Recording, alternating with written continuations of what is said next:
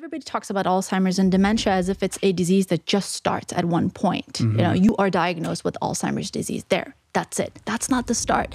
Right before that, decades earlier, there's a continuous cognitive decline that people experience. And, Dean and I go to different communities for talks, and before all this pandemic, when you go into communities where their health literacy is low, or for example they haven't had any resources, you actually experience the cognitive decline when speaking with individuals in their 50s and 60s before they even are diagnosed with Alzheimer's disease. And it's scary, and the numbers are scary, and we never address that.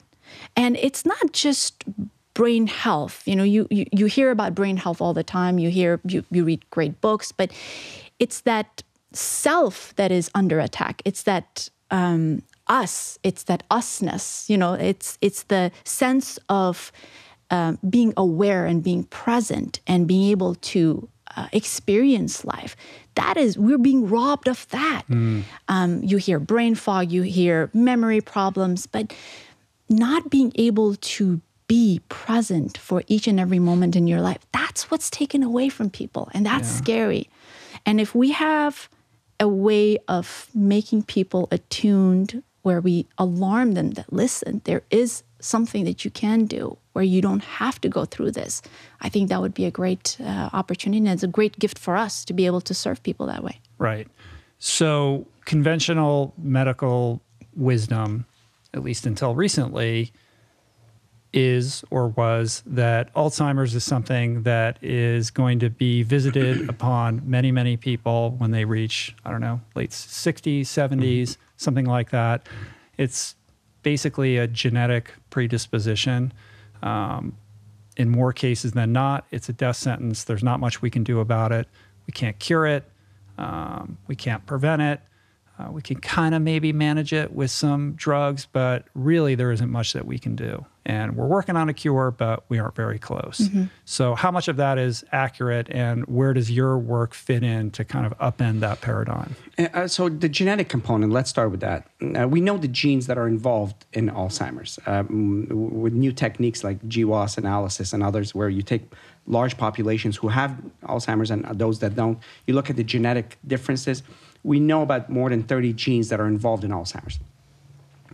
Of all Alzheimer's cases, the percentage that's driven by genes, 100% driven by genes, meaning that if they have these genes, they will get it. In genetic terms, it's called 100% penetrance, like Huntington's disease. If a person has the Huntington gene on that chromosome 4, they'll get it. Right.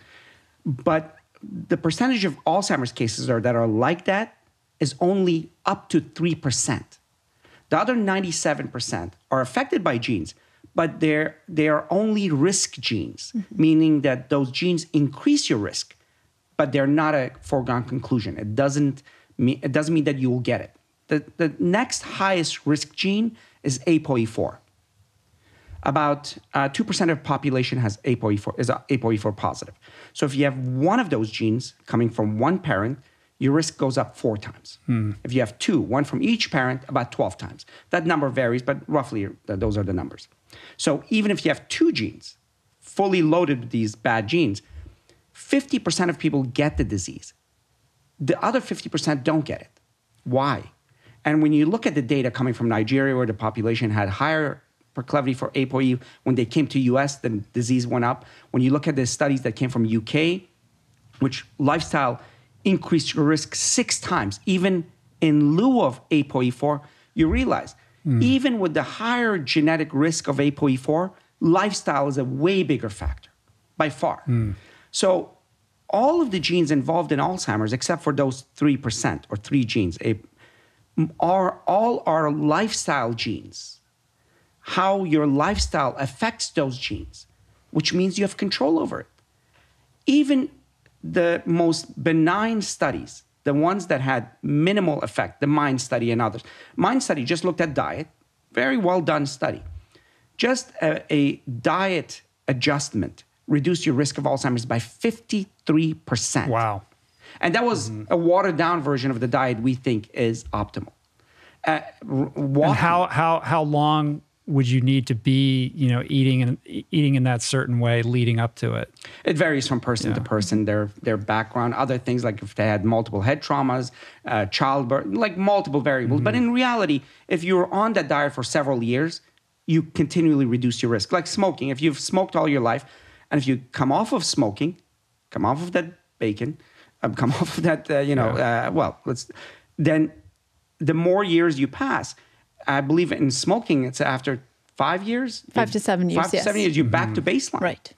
Meaning that you're back to the lowest risk factor. So the longer you stay on a healthy lifestyle, which is exercise and all the things that we say, and especially if you do all of them, the reason I say all of them, coming back to our grandparents, one of the elements is cognitive reserve, or what the term you and I love, idea density.